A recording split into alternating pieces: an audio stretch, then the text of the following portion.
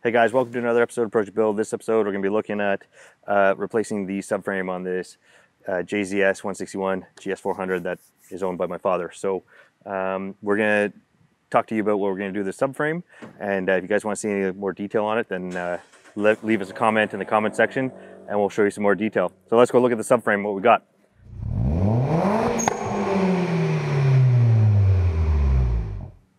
Maybe I should talk about why we're replacing the rear subframe. So my dad's rear subframe on his Lexus, we noticed that it was fairly crusty, and the rear sway bar bracket, there ended up being a crack in it. And it was so crusty that it didn't look like we were able to weld anything in it. All the bushings are getting pretty tired. It has 260,000 kilometers on it, so it's starting to show its age.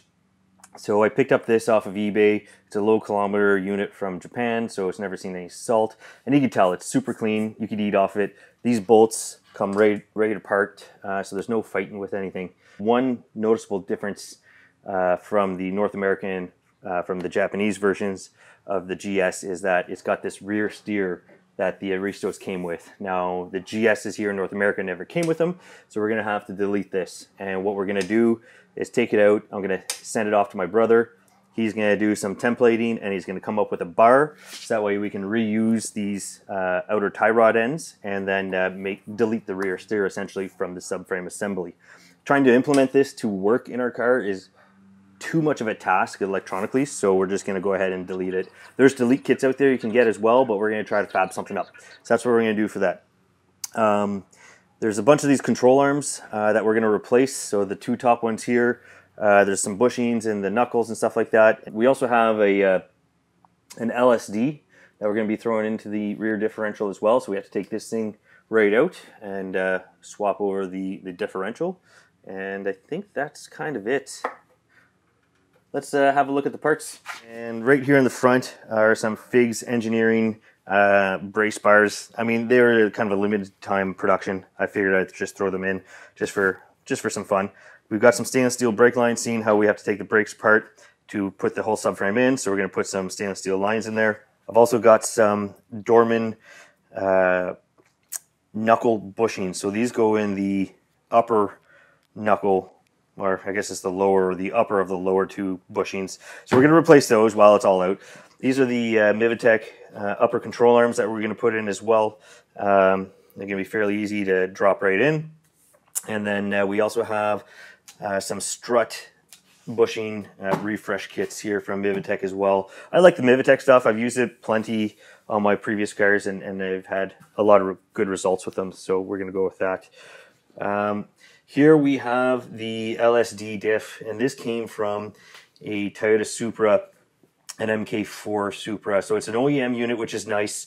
It's got the nice torsion diff, meant for a lot of comfort, where a lot of the aftermarket differentials use clutch packs in here, and you get a little bit more of a, I guess, not such a smooth drive, and this will give you a nice OEM feel to it. So it's definitely preferred, and I'm happy that we were able to source one of these locally, actually. We also have a brake refresh kit, so I'm going to take apart all the brake calipers. I'm going to send those out to powder coating to my brother's, and then I'm going to put a bunch of new seals in it. And here we have just a bunch of filters we're going to do as part of the maintenance. We have a fuel filter, cabin filter, and an air filter, and we'll do that while we're taking it all apart. And what's not shown here is the rear sway bar. So I was able to source a rear sway bar from Super Pro or Figs Engineering, and we're going to pop one of those in as well, maybe do some end links, and then we'll clean up the whole subframe, maybe paint a couple things, and then drop 4 bolts and bolt it right back in without my dad even noticing. Oh, right. So I'd like to give a quick little shout out, though, to my brother, who is heavily subsidizing this program, or this project. If you want to give yourself a quick little flash, Brad, thank you for acquiring the subframe for us. And yeah, we're going to do it all as a family, and it should be a good time. So a little challenge that I've had with this refresh that I've noticed so far is a lot of these bushings. Nobody seems to make aftermarket bushings like this. Mivitec does, thankfully, or Dorman does for these, thankfully. But there's a lot of other bushings, and I'll show you, like these subframe bushings here. You can't buy these subframe bushings from Lexus, from Toyota. from anywhere on eBay for like an OEM rubber bushing. The only thing that people sell are poly or solid aluminum bushings. And same thing with your rear diff mounts here and underneath in here. And I didn't know this, and it's a bit disappointing because I really want to maintain a very decent ride quality for my father.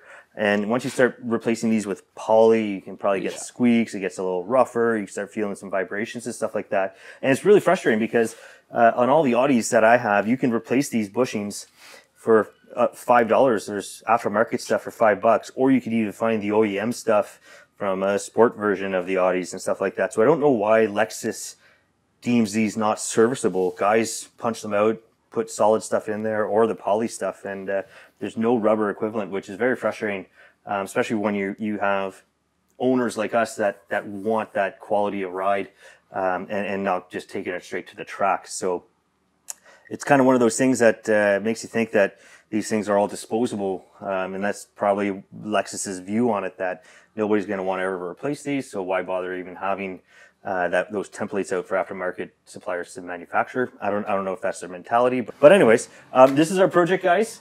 If there's anything that you want to see specifically that we're doing, we'll definitely get a recording of it. Maybe it's this rear steer delete. We can get into detail about that, or even the LSD. That should be a fun little thing to do. And if there's anything or any comments, please let us know. Like, subscribe, and yeah, thanks for watching. Okay, just a nice clap and you're good to go.